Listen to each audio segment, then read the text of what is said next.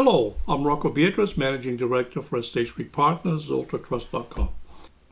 A lot of times I get asked, well, what exactly is the role of a beneficiary in a particular trust, like an ultra trust? Well, a beneficiary is a guy who's going to enjoy the assets of the trust. When exactly does the distribution begin? Well, that depends on the contract that is written.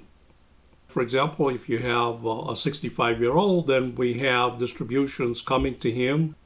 If he dies, it goes to the children. And when do the children get the distributions? Well, again, the contract will tell you exactly when these distributions are going to occur, when, how much. For example, if you have younger children, you may want to put some incentives there so if you're a person of extreme wealth and you leave, $20-30 million in a trust, you don't want the ability of that beneficiary to be able to take the money, buy the biggest diamond for his girlfriend, go to Las Vegas, and come back empty-handed.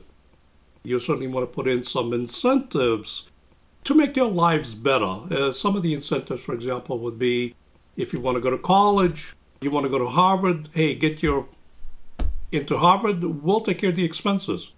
You want to get married? Sure, we'll provide the financing for your home. We'll either buy your home or give you a down payment, but you're never going to actually own the asset. You want to go into business? Well, that is the most prevailing one.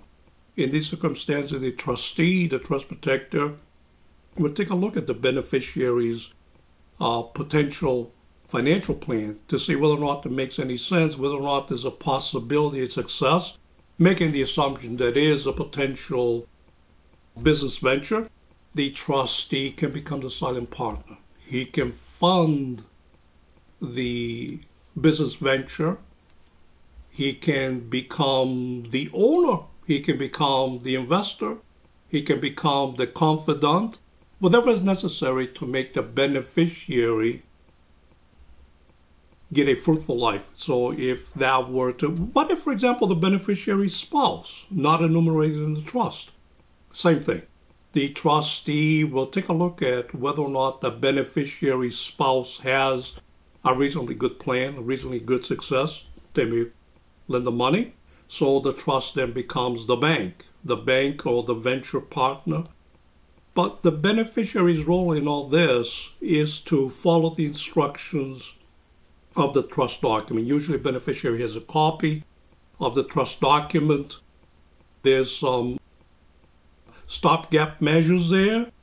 As for example, in our particular trust, if any beneficiary decides to attack the trust, invalidate the trust in any way, the grantors in these particular situations write wording to the effect that if there's ever any collusion by a beneficiary to invalidate the trust for any reason, then that beneficiary is considered to have predeceased the trust and all his heirs are also precluded.